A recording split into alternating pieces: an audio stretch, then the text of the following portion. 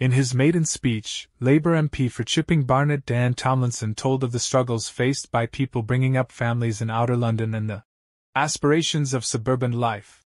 At the start of his address, he told MPs in the Commons, "Chipping Barnet is not, as some may assume, in the Cotswolds, which is home to Chipping Norton and Jeremy Clarkson's farm, although we do have 14 farms in the constituency." Mr. Tomlinson, who was elected MP for Chipping Barnet, North London, in the July general election with a majority of 2,914, told how the area had developed from a stopping point north of London in the 1700s, with 25 pubs at the time, to some 200 years later being connected to the city centre by the Northern Line, and housing developments under a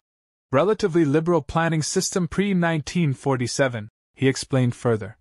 "Chipping Barnet is home, as I said, to wonderful farms and green spaces, and many of us moved to Barnet because we value a house with a garden, room to raise the kids, and maybe even space to park the car out front, the aspirations of suburban life. Gone are the days when a child could grow up in a low-income family and on free school meals, just as I did, but with the security of a social security system that was there for them and genuinely affordable social housing,"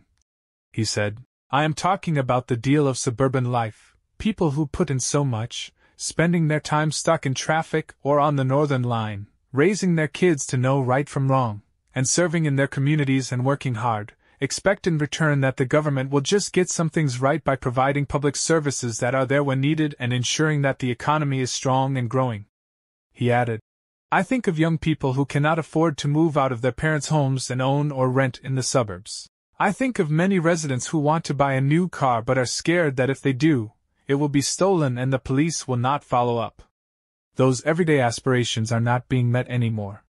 He committed to working in Parliament to